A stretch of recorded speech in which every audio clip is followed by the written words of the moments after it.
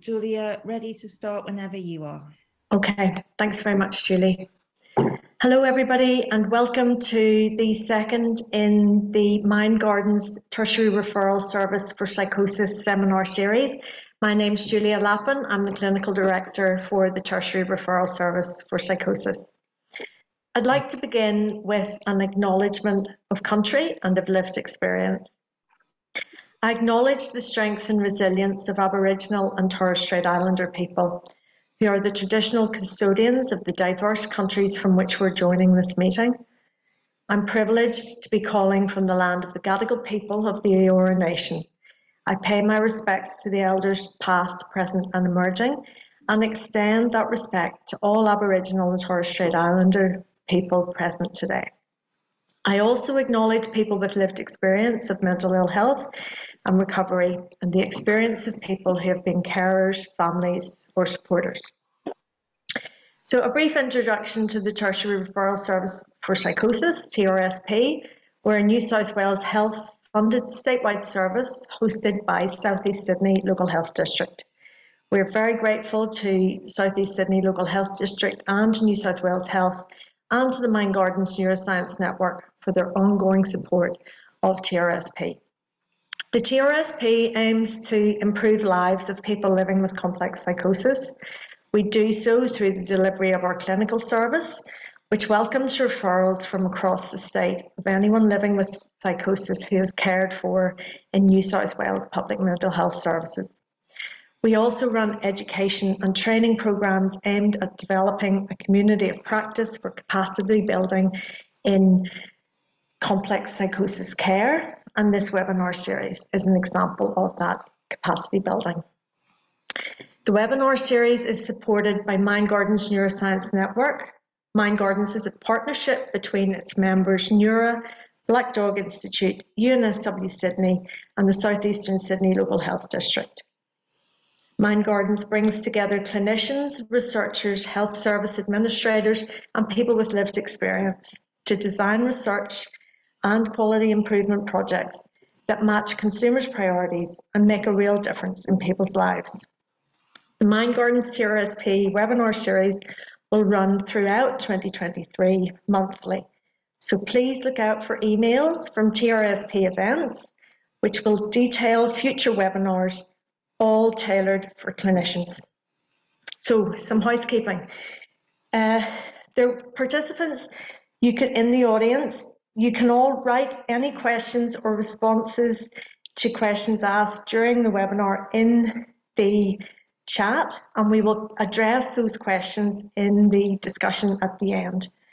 There will be some polls throughout the webinar and a simple anonymous poll towards the end of the webinar. Please do complete that as we use that feedback to understand how worthwhile the event was. We also appreciate your feedback by email, including topics you'd welcome at future webinars. This event is recorded and we will distribute a link to the event video within 2 weeks to all those who have provided an email address. You can opt out of communications at any time with a return email with unsubscribe in the subject line. And finally, it's my great pleasure to introduce Professor Matthew Large, who's our panellist and chair for my talk today. Matthew is a conjoint professor at UNSW and chief psychiatrist at Eastern Suburbs Mental Health Service, part of South East Sydney Local Health District. Matthew has long-standing research interests in suicide, psychiatric aspects of homicide, and substance misuse among people living with mental illness. Over to you, Matthew. And look, welcome to the Ides of March, everybody. Reciprocally, I'd like to introduce Julia, who introduced herself a little, but Julia is a very valued member of our service. She's the clinical director of the Tertiary Referral Program for Psychosis. She's a clinician, she's a researcher, she's an associate professor at UNSW and at NDARC. She has, I think, well over 20 years of experience clinically in Australia and in the United Kingdom, and with the underlying theme of really improving the lives of people with psychotic disorders. So over to you, Julia. Thanks, Matthew. So the title of today's talk is Drug-related Psychosis, What to Ask and What to Do. This is an outline of the topics that I will try to cover today. And it is important to remember that the slides are available. I'm going to move through them quite quickly. I'm really trying to introduce important concepts and ask people online to really think about some of the questions that we're dealing with. Because in my experience, the concept of drug-related psychosis can often be misunderstood and the term used loosely by clinicians. So we're going to start with a small poll, which Julie's going to share. If you'd all like to just take 10 seconds to answer the poll. The question is, which drug is most commonly involved in drug-related psychosis? And I'll just give you a minute to respond to that.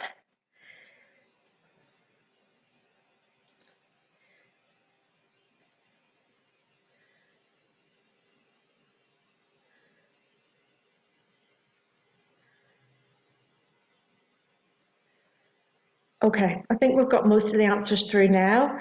And look, I'm really interested to see these responses because I think that reflects a really common misapprehension in our community around how powerful methamphetamine is in giving rise to drug-related psychosis. There's no doubt that methamphetamine does contribute to drug-related psychosis, but in fact, the drug most commonly involved in drug-related psychosis is alcohol because it's used by so many more people, even though proportionally fewer people who use alcohol develop psychosis. Overall, we have so many more people using alcohol that it's alcohol which is the drug most commonly involved. And we will come to data that show this in due course. Okay, so I'll just move through to the next slide. And my slides have just stopped there, Julie, with the poll. There, we're back. Okay, so today I'm just going to spend a little bit of time initially talking about common illicit drugs. The most commonly used illicit drugs in Australia are cannabis, which is used by approximately 12% of the population. Then methamphetamine and hallucinogens, which are both used only by about 1% of the population. And that compares to alcohol, which is used in risky manner by about 1/4 of the population. Cannabis is derived from the cannabis sativa plant, and forms that you will have heard of include marijuana and cannabis resin. Cannabinoids is an overarching term which refers to any chemical which acts on the cannabinoid receptors in the brain. Tetrahydrocarbon, commonly known as THC, is the cannabinoid responsible for most of the psychoactive effects of cannabis. And importantly, just so that you're aware of use patterns, cannabis can be smoked or ingested, for example, hash cookies or baked and spice cakes. The effects of cannabis will be experienced by the user within seconds of smoking, and those effects will last for 2 to 3 hours. They include euphoria, relaxation, and appetite stimulation. Let's think about methamphetamine now. The active metabolite of methamphetamine is amphetamine. Methamphetamine is a synthetically produced product and has been produced in various forms, legally and illegally, since the 1950s. Almost all the illicit amphetamine that is used in Australia is as methamphetamine, about 95%. Most users are male, and the majority of users are in their 20s and 30s, and that is common for all illicit substance use. Most people who use illicit drugs in the general population are in their 20s and 30s. So, crystal methamphetamine is something that we read about all too often in the papers, and which we often see in emergency department. People can become very distressed, agitated, and sometimes psychotic. What's different about crystal meth compared to meth? Crystal meth is very highly potent. It's a crystalline form of methamphetamine. It's particularly harmful because of its high potency. It also has high dependence potential. It's high purity, gets to the brain quickly, the effects are felt rapidly, and those are the perfect ingredients for high dependency. It can be taken in a number of ways, and its effects are euphoria, but also activation, anxiety, and delirium. And the final group of drugs that I want to talk about are the psychedelics. So they're much in the press at the moment due to the recent controversial TGA decision to license them. We're not going to talk about that today, but I do just want to make you all a bit aware of what psychedelics are. The same umbrella term, hallucinogens, can be used really interchangeably with the term psychedelics. They include LSD, psilocybin, mescaline, ketamine, and PCP, also known as angel dust. Their effects last for about 12 hours, but typically onset within an hour. And they include, again, euphoria, altered level of consciousness, but also, as the name hallucinogen suggests, hallucinations and dissociation. Some are from natural plant products, others are synthetic. These are highly potent drugs with very powerful effects at very low doses, and that's where the term microdosing comes in. Okay, so having introduced the three major drug categories that we're going to deal with today, I'm going to talk about the key question that we have come together to think about today, which is drug-related psychosis. I'm going to use the term drug-related rather than drug-induced or substance-induced. Really, they're used quite interchangeably. I prefer the term drug-related because I think that the term drug-induced suggests to the user and to indeed individuals who we treat that the substance is responsible for the psychosis. And I hope that during the course of today's talk, we'll see that things aren't quite as clear-cut as that. I think the term drug-related, recognizing that the substance may have triggered or unmasked psychotic symptoms, is more appropriate. So what is drug-related psychosis?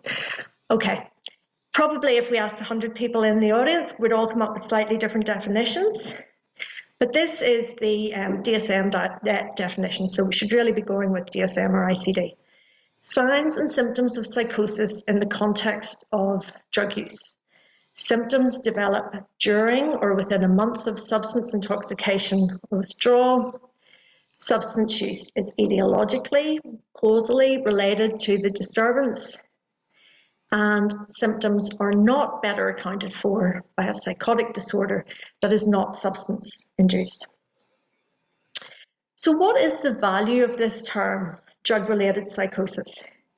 In my experience clinically, many people have difficulty distinguishing, and it is difficult, between psychotic symptoms which occur as an effect of substance use and the unmasking or triggering of psychotic illness by substance use. So when we're thinking about psychotic symptoms, how do we think further about that question? There is a lot of difficulty distinguishing between these etiologies, and therefore I think when we see them together, we need to really ask more questions of the individual who's presenting. Because comorbid substance use is very common in people who have mental health difficulties. And just because we see two things happening at the same time, comorbid substance use and psychosis, doesn't mean that they causally relate to each other. About 30% of people with severe mental illness have some form of comorbid substance use.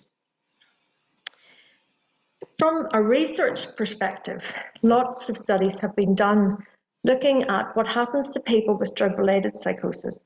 And importantly, and I'll show you some evidence in a few slides, studies of long-term outcomes following up these people over time suggest that the concepts of drug-related psychosis and other forms of psychosis are not easily separated. And therefore, myself and others have argued that someone who presents with psychotic symptoms in the context of substance use who hasn't already got a diagnosis of psychotic illness should be considered as someone who is vulnerable to psychosis development. And that's important because not everybody who uses substances will have psychotic symptoms, though many will. However, many fewer people will experience enduring psychotic symptoms after the period of intoxication with that substance is past. Those people who do have persisting symptoms, even for days, are therefore showing that they have a brain that is vulnerable to the development of psychotic symptoms, and it's likely that they may experience those same psychotic symptoms through that vulnerability subsequently, perhaps in the context of substance use, perhaps not. And that's really our important decision making that we need to make as clinicians about what is this person's future vulnerability to psychotic illness. So myself and colleagues at NDARC and also Grant Sarah at Inform have put together, we've written about this, and this is one such editorial. We've argued that because it's evidence of vulnerability to psychosis, really when we see drug-related psychosis, we should see this as an opportunity for assertive intervention and prevention. So let's move on to the second point around drug-related psychosis. What's the value? Does it tell us anything long-term? Let's have a look. So Matthew, myself, and again Grant Sarah and one of his medical students worked on a project that I'm going to describe to you now. So the context of, sorry, just before I do that, Julie has just put up a second poll. So I'll keep talking in the background. But the context for why we looked at the question of how many people who have drug-related psychosis at first onset of psychosis 10 years later actually have a chronic enduring psychotic illness such as schizophrenia. That's a very important question for clinicians to know. We should know that figure in our head so that when we see someone with drug-related psychosis, we know roughly what their risk for future development of schizophrenia is. And that's why we've included this poll here.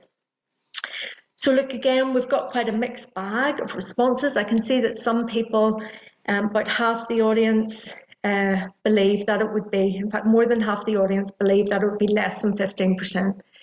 And that's really important to understand because actually the odds are much higher than that. And I'll just come to talk about that now. So we'll just end that poll, but thanks very much for participating. Just trying to move to the next slide. Julie, that's great. So this is the paper that we worked on together. And what we did here was we conducted a meta-analysis. We got together all the research papers that have been conducted, looking at the question, what happens to drug-related psychosis 10 years later? But also, what happens to other forms of psychosis 10 years later? What proportion of those different diagnoses over time convert to schizophrenia? And this is really around a well-recognized phenomenon of what we call diagnostic instability at time of first episode. And that's why a lot of first episode teams will use umbrella terms like psychotic illness, because we know that it takes some years for the true nature of the illness to really reveal itself. For some people it's bipolar, for some people it's schizophrenia. Here we looked at how many people with different diagnoses, including drug-related psychosis, made a transition to full schizophrenia over 10 years. And you can see here that substance-induced or substance-related psychosis resulted in a diagnosis of schizophrenia within 10 years for a quarter of people. So it's really quite high. This is a really important issue in mental health services because drug-related psychosis, people who come in with psychotic symptoms and they're also using drugs, often it's regarded as a benign and transient effect of substance use, but we see from these data that that's not the case. About 1 in 4 of those individuals will develop schizophrenia, an enduring psychotic illness. The next question we asked when looking at these data was, does it matter which substance it is? Are you more likely to get schizophrenia if you have methamphetamine-related psychosis, or less likely? Who knows? Well, we know now, and this is what this question and this graph shows. It does matter which substance you use. So as you can see, cannabis is the highest transition rate. So people who present with cannabis-related psychosis are the most likely to go on to develop schizophrenia. And that happens in about 2 in 5 of those individuals. People who present with alcohol-related psychosis are only about 1 in 10 likely to go on to develop schizophrenia. But as we talked about previously, because so many more people use alcohol, actually that's the biggest total number of substance-related psychosis would be alcohol-related. You can see that amphetamines and hallucinogens, which the other important drug groups we're going to talk about today, roughly 1 in 5 or 1 in 4 of those people are going to get schizophrenia. So transition rate to schizophrenia depends on the substance used. We also looked at other factors that might increase the rate of transition to schizophrenia. And we found that familial risk and genetic predisposition play a key role in the development of cannabis-related psychosis and later transition to schizophrenia. And that is consistent with literature internationally that cannabis use doubles the risk of developing schizophrenia in vulnerable people. Rates of transition are higher among young people. And again, there's 2 reasons for that. One is the sheer numbers of people using illicit drugs in the general population. They're mostly in their 20s and 30s and in late teens. So it's young people who are using these drugs.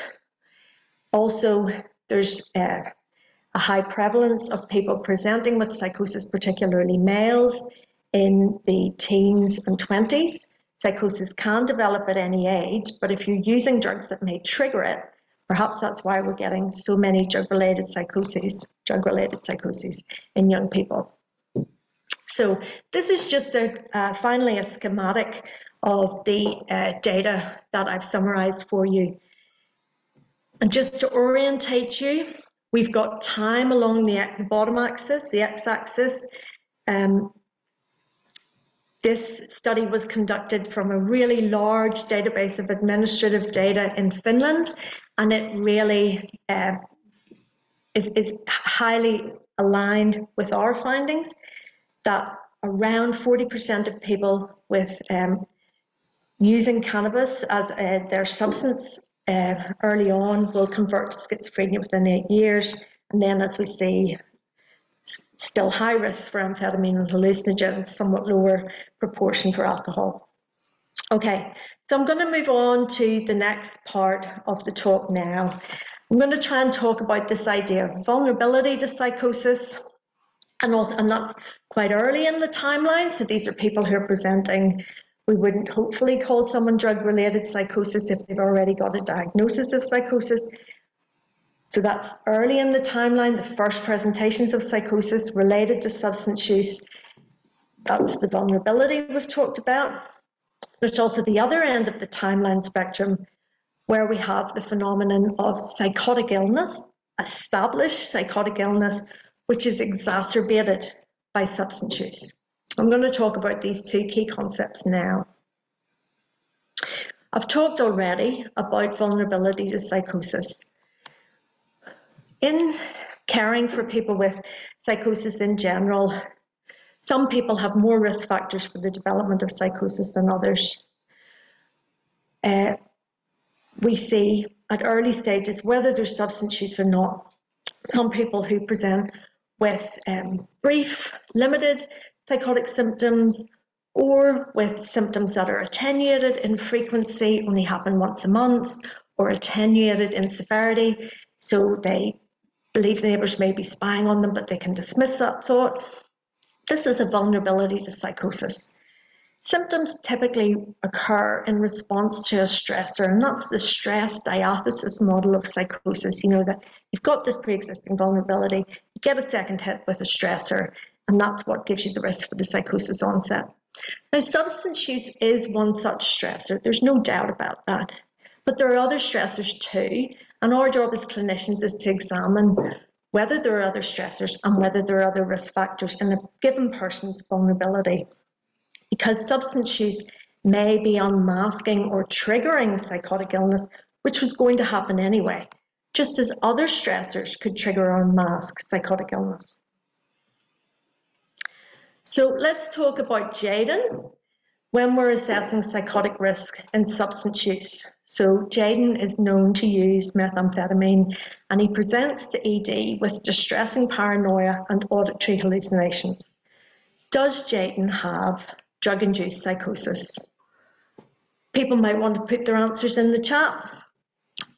Yes, no, not sure yet.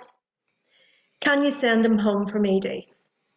This is the type of scenario I'll often get called about when on call overnight. This is something that we deal with and all our ED clinicians are dealing with frequently, and we're often seeing it in the community clinics also. My view is that in that brief amount of information that we have with Jayden, we do not yet know. There's no way we have enough information to know if he has drug-induced psychosis or not. We need to know a lot more information before we can give him that diagnosis. So what should we be asking? So this comes back to the start of the title, what to ask. What is the nature of the psychotic symptoms that Jayden's experiencing? For many mental health clinicians, this will be our bread and butter. But for drug and alcohol clinicians who may be joining or who may see people presenting with psychotic symptoms in the context of regular substance use, these are the type of things to be asking about. We also need to importantly understand whether the psychotic symptoms are occurring as an acute effect of substance use. And these will be particularly the psychotogenic substances, cannabis, psychostimulants, and hallucinogens. And I've talked already about how often transient symptoms can be dismissed as a sort of benign effect of use. But how do we know if they're transient unless we're asking? We also need to understand, is this a chronic effect of psychotic symptoms? We need to know, are the psychotic symptoms persisting beyond the period of use or intoxication? That makes it much less likely that these are purely drug-related effects. We also need to ask about emergence of psychotic symptoms in periods between use, because evidence of that is starting to point away from this being purely related to substance use. We also need to ask about persistence of symptoms, whether the symptoms are increasing. It's also important to be aware that chronic substance use may exhibit kindling-like effects, such as we see in epilepsy, where someone who returns to use maybe years ago never previously got psychotic symptoms. Now when they return to use, they're more and more likely to get them following periods of abstinence. I think when I talk with colleagues about drug-related psychosis, there's an idea that it's really only drug-related psychosis where people will have symptoms and then not have symptoms. But actually my experience of working with people with early years of psychosis for many years is that whether there's substance use or not, psychosis is very, very heterogeneous. Some people, yes, have continuous illness, symptoms every day following onset. Other people have an episodic course of illness. Symptoms will come and go in intensity. So that alone is not evidence that this is drug-related. We need to ask about the timeline of experience of symptoms of psychotic symptoms and understand the relationship, the timeline of substance use. The best way is to ask about it. You need to ask about past similar experience of psychotic symptoms. This is the first time Jayden's come to ED, perhaps, we don't know yet, but even if it is, he may have been having these episodes for some time. We need to understand whether the psychotic symptoms are occurring in the context of substance use and whether there's associated functional and social impairment and other risk factors for psychosis. That's really key, and I've listed them here. I won't go into them in detail, but we need to be asking everybody about these.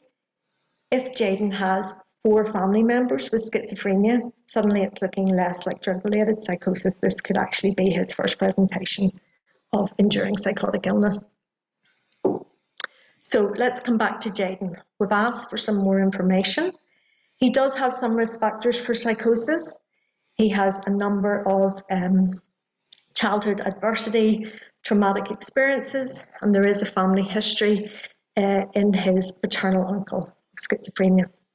We asked more about the nature and extent of the symptoms. So he's had these psychotic symptoms for 3 weeks since his last use of methamphetamine. Prior to that, he'd only been an occasional methamphetamine user, but he has increased his use to weekly about 3 months ago. He's had psychotic symptoms before, but never for over 24 hours. So now, in my view, Jayden should be deemed at much higher risk for the development of schizophrenia, and I would be calling him a likely first episode psychosis.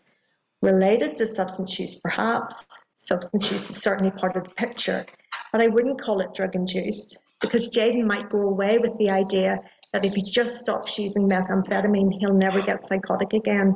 And we've got no evidence to suggest that's correct. In fact, it could be misleading for him. So this is just a summary slide about common issues to look out for, asking about the psychotic symptoms, asking about a relationship with substance use, and recognizing that it's not always clear-cut. People who use cannabis every day sometimes have psychotic symptoms, sometimes don't. That is a really difficult thing to unpack, and maybe we just have to monitor and watch and wait over time. But it's also really important, as always, to seek collateral from family and friends. Okay, so just to finish up on this idea of what's the value of the term drug-related psychosis? Well, again, I just want to make the point that comorbid substance use is very common in people with severe mental illness. Just because substance use is present doesn't mean it's causal. Okay, so I'm just going to flick through to this slide. We're now talking here about someone at the other end of the spectrum to Jayden. This is John. John is 47. John has schizophrenia. He becomes acutely psychotic. He comes to see his case manager, and he's known to regularly use cannabis. Does John have drug-related psychosis? So you might want to write your answers in the chat, and I'll just let you think about it a little bit, and then I'll go back to the previous slide because I've got them in the wrong order. So John does not have drug-induced psychosis. John is having an exacerbation of his psychotic illness, which is schizophrenia. It may be related to drug use, it may not. We don't know yet. We've got to ask him some more questions.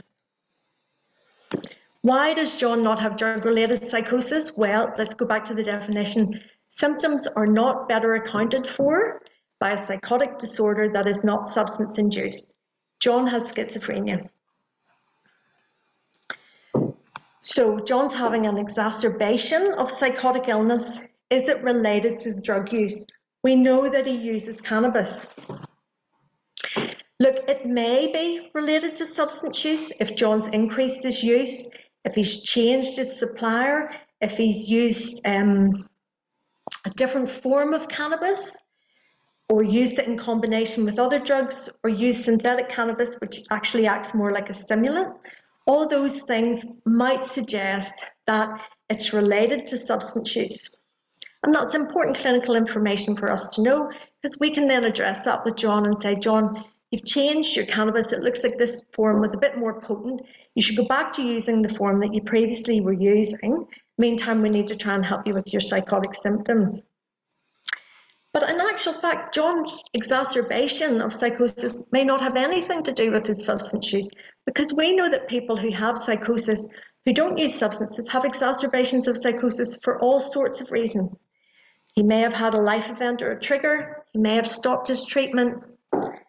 John might be using cannabis in just the same way he has done for the past 20 years. And in that case,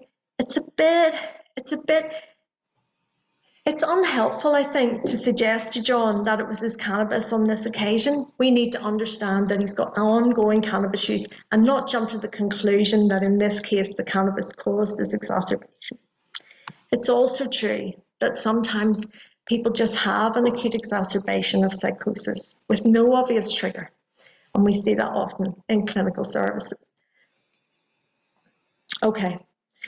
So John's an example of someone of about the 30% of people with severe mental illness who have psychotic illness and comorbid substance use. I've got some slides here I'm going to skim through quite quickly, which detail why comorbid psychosis and substance use is so common. It may be, and indeed it is the case, that people who develop psychosis have shared genetic or environmental risk factors that predispose them to be more likely to develop a psychotic illness, but also make it more likely that they would have sort of developed a substance use habit. So they've got that sort of common shared factors for the two conditions. There's also a causal link between some substances and the development of new psychotic disorders. And indeed, some drugs have been used, like those hallucinogens and others have been used in biological models of psychosis. A third explanation is that people who have voices or are very socially excluded may use substances to help manage their distress. That's self-medication. Also, high rates of ongoing use in our population with limited tailored management options to help them stop their substance use means that for many people these are ongoing. And I'm just going to flick through these slides, but I've included them so that you can go and have a look at them in due course, and they really just go through in more detail those 4 reasons why comorbid substance use and psychosis is so common, and probably all 4 are true. It doesn't need to be one or the other. But I did just want to draw your attention to the evidence that we now have that psychosis is linked to substance use temporally, yes, as we've talked about with the vulnerability to psychosis, substance use triggers that, and that's where substance use precedes the onset of psychosis. The reverse is also true. We know this now, and this large, again, Scandinavian administrative data set allowed us to understand that there's also now very good evidence that people who develop severe mental illness are at much higher risk than the general population of developing a substance misuse disorder in the 10-15 years after their psychotic illness, even when they had no substance use when they first presented. So they're actually about 3 to 4 times more likely than the general population to develop a substance misuse habit following the onset of their psychotic illness in that sort of, up to 15-year window after the psychosis. And this is important because we need to be asking the people we're looking after about their substance use. It can change over time. Just because John or someone else, Jane, develops schizophrenia at age 35 and didn't use alcohol then, doesn't mean that 10 years later we shouldn't be asking her about her alcohol use. We should be asking everybody. So that's just taking us through all those reasons, and just that final reason that once people have these habits, Quitting is really difficult. It's particularly difficult in our population of people because of cognitive deficits that they may have, lack of employment, occupation to give them something else to do, poor social supports and poor coping strategies. So we really need to work better at supporting them when we identify that they have comorbid substance use. So knowing now that it is a risk even after people have developed psychosis, how do we ask about substance use in the people that we look after? So we need to probably just screen every now and again, ask them, are they using alcohol? Ask them, are they using tobacco? These are the most common, of course, but ask them, are they using all these other substances? I know that a lot of mental health clinicians don't feel particularly confident asking about drug use. They feel like they don't know what to ask, but it's not rocket science. We need to just ask, what drug do you use? How often do you use it? Are you using more than you used to? Does it affect your psychotic symptoms? Do you notice that in the days after you've been drinking that your voices are nastier or more intense or more distressing?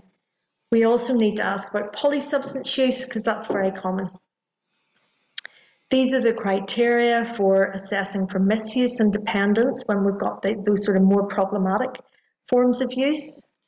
And we need to also be asking about harms associated with use, which are listed here. Common issues to look out for are that people with comorbid substance use and psychosis have poorer outcomes and are more likely to have other mental health issues like depression, anxiety, and suicidal behaviours. And they may be using other substances like benzos or painkillers, and smoking again, so common. So, in conclusion regarding drug-related psychosis, when you see an individual who has psychotic symptoms while using substances, consider first of all, like in the case of Jaden, early in the piece, may they be vulnerable to the development of a psychotic illness? Or more like John at the other end, whether they now have psychosis and this is an exacerbation related to substance use. And these factors that I've listed here, I've talked about today, and these are important factors to take into account when you're thinking about that question. Just a few final slides about outcomes. Why is this question important? Well, because people who have comorbid substance use and psychosis actually have much worse outcomes.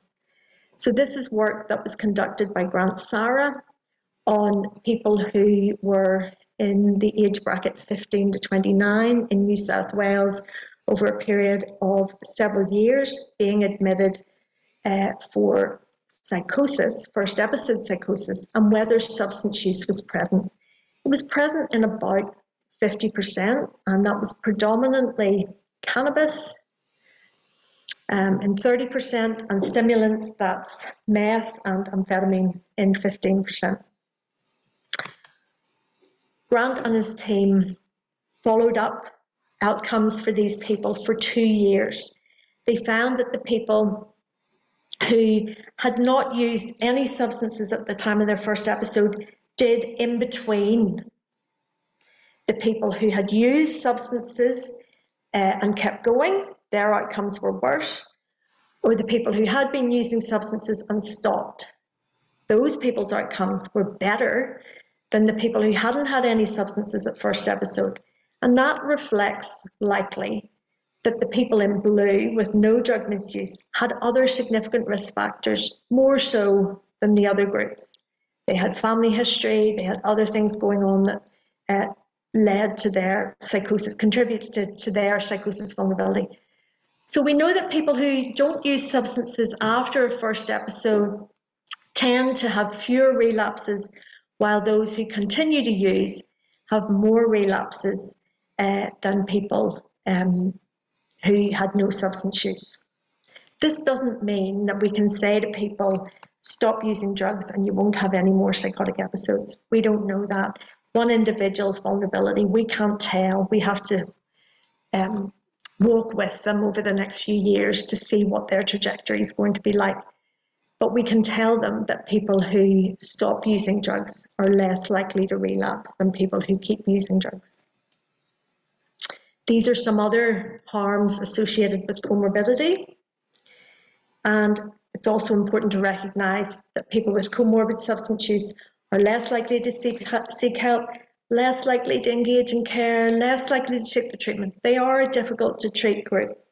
I've worked with many people in this situation, and it is difficult, but it is worth pushing through because they do need our support. Okay, the final slides, and I really want to leave some time for Q&A. So I'm just going to whiz through these, but these again are the questions about what do we do once we have someone with comorbid substance use and psychosis. It's really about providing care relevant to them, be holistic, look at both issues, understand the time frame, get carers involved, look at options. If they're mental health services, see if you can get drug and alcohol involved, and vice versa. Immediately assess their risks to self and others, find out about their supports, try and be non-judgmental in your approach. Short-term treatment of both conditions concurrently is the gold standard. It's not enough to say, well, I'm mental health, so I'll treat your psychosis, but the drug and the substance use, that's just not my bag. They need help with both. Long-term, expect that people will relapse. Deal with the physical and mental health harms opportunistically when they come. Give them help. If they don't come, you know, that's part of their pattern. And the evidence for long-term, so you know, for the most effective treatments for helping people with substance misuse and dependence are CBT and residential rehab, also group counselling and contingency management. So it's probably too much to try and go into all that in detail today, but really what we're trying to do is be coordinated in our approach to care. It's very rare that one individual would be able to treat both, but to work with colleagues in the other service. Because we know that when people receive a coordinated approach to care, their outcomes are better, they present to ED less, they have fewer relapses, fewer hospitalizations. All right, and just a brief plug for this book, which I authored together with colleagues at NDART. This really, if you want to learn more about illicit drugs and how it affects mental health and other forms of health, this is a good guide and a good resource. Okay, and I'll leave it there. I'll leave this slide up, Matthew, because this introduces next week's talk, but we may now just want to take some Q&A. Or Julie, perhaps what I might do is I might stop screen sharing and we can introduce this next talk just in the last minute or two. So over to you, Matthew.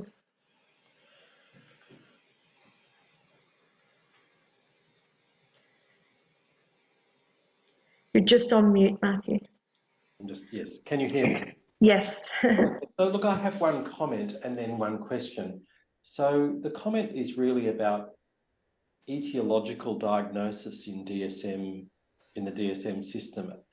There are some exceptions to this, but DSM is mostly free of etiology, it's syndromal. But in two instances, drug-induced psychosis and post-traumatic stress disorder, a putative cause is kind of essential to the diagnosis. And I think in both of those conditions, we often get it wrong.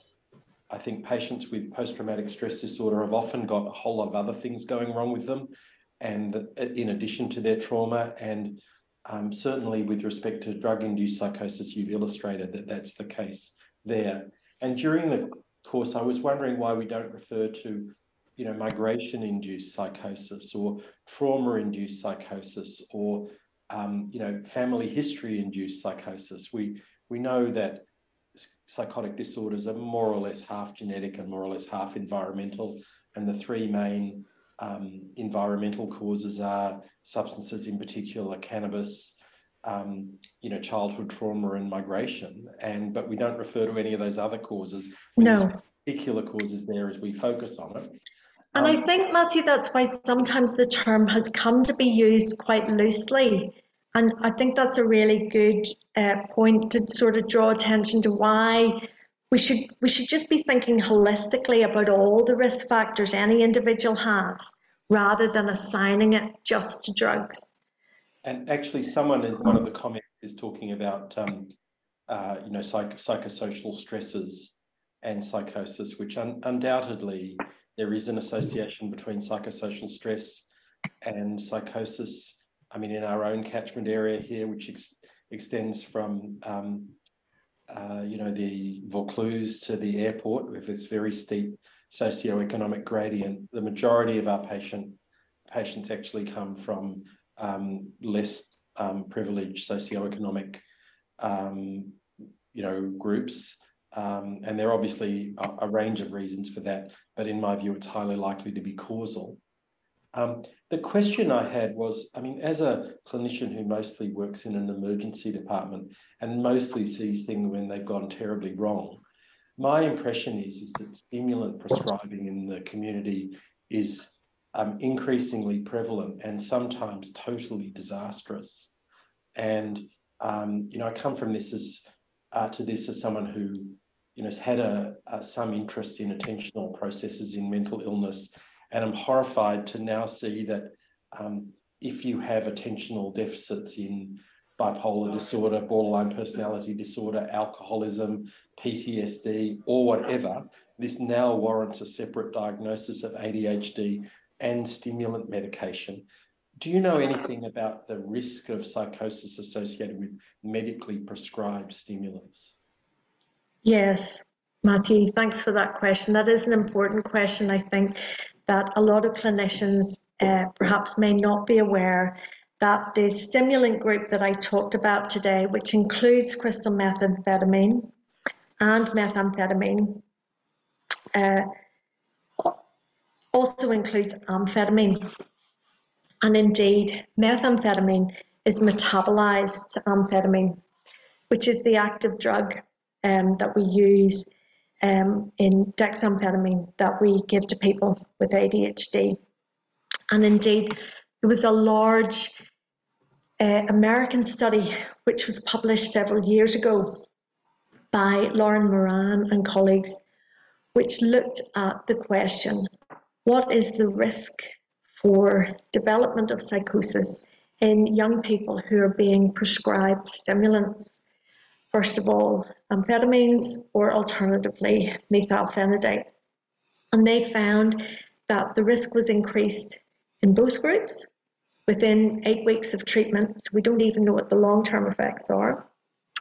But there was a difference according to the drug type used. So for methylphenidate, the risk was increased by the order of an odds ratio of about 1.6, so somewhat increased compared to not being on stimulant medication. But those on dexamphetamine had around an odds ratio of 3, so they were, you know, significantly more likely to develop psychosis. And again, that could be what we talked about here, that use of the substance, which can give rise to psychosis, is triggering a psychotic episode in someone who was already vulnerable. The study couldn't look at that. I suspect it's likely that at least a proportion of those were people who were already vulnerable to psychosis. But it doesn't matter whether it's illicit or prescribed amphetamine, and the same holds for psychedelics, and I think we've got a problem coming, which is that these drugs can give rise to psychosis, and we need to be asking not just about illicit drugs, but also about prescribed drugs.